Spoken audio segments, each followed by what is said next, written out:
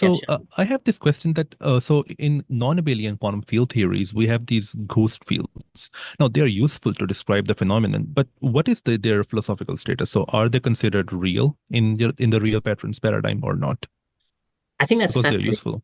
I think that's a fascinating question.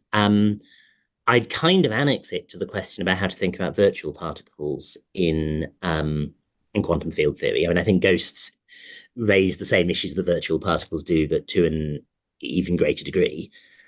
And there's certainly a take you might have um, on virtual particles where you'd say, well, these are calculation artifacts. What the full non-perturbative description of the physics does have a reasonable notion of particle as a certain kind of asymptotic excitation.